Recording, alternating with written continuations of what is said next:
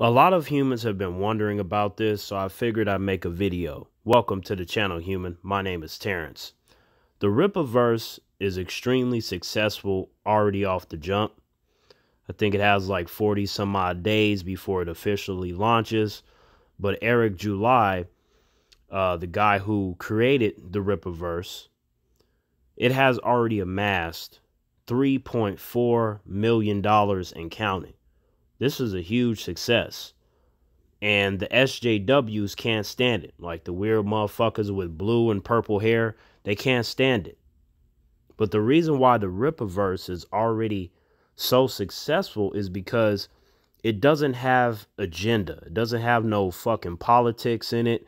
None of that shit where they try to sway your way of thinking, like what you get in recent DC and recent Marvel comic books where they got to put these goofy ass agendas on the characters that don't match. And they try to change these characters, change their sexual orientation, anything with like race and gender swapping or tokenized characters, meaning that you take established white characters and you make black interpretations. Any of this goofy shit is not in the RippaVerse. It's not about gender.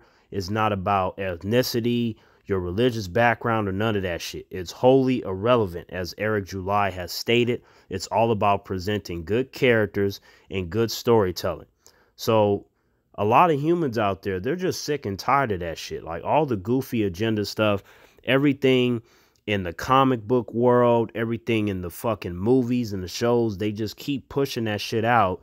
And you got these clowns out there that digest this shit because they don't care about these characters and these storylines. So, of course, they're going to be okay with politics and their stuff when they race swap and they gender swap and they present tokenized characters. Of course, they're going to be okay with that shit. But real fans, we don't like that shit. We don't want it in our movies, in our shows, in our comic books. Like, get the fuck out of here with that. And in the comic book space, DC and Marvel are the two biggest brands. Obviously, you have other brands out there like Image and Dark Horse. Like, there's a whole bunch of them. And those other comic book brands, they don't have as much agenda as, say, DC and Marvel does currently. But that's not the point. The point is that the big dogs, the ones that are in the front, the majority of the time, they keep pumping out this bullshit. So I think that the RippaVerse is as successful as it is because it does away with that bullshit. You know what I mean? It's just honest storytelling like it used to be 3 decades ago. You remember when you could watch a movie or a show or you could read a comic book and you didn't have to worry about all this goofy shit that they're doing in today's day and age, the stuff that they've been doing for the last several years. So Eric July, I feel like he's a talented man, intelligent man, and I can't wait to read Isom #1. I enjoy reading comic books. I have read them on and off throughout the course of my life.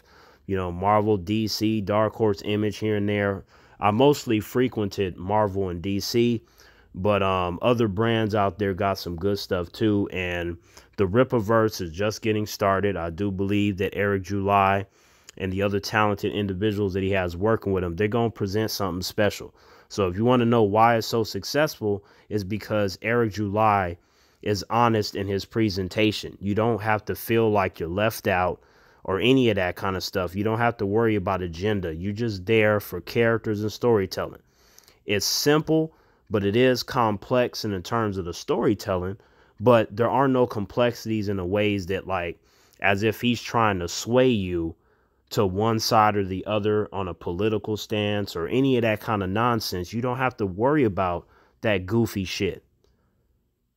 When you read comic books, when you watch shows and movies, it's all about, getting out of reality and just relaxing and chilling, and you take your mind off of it, right?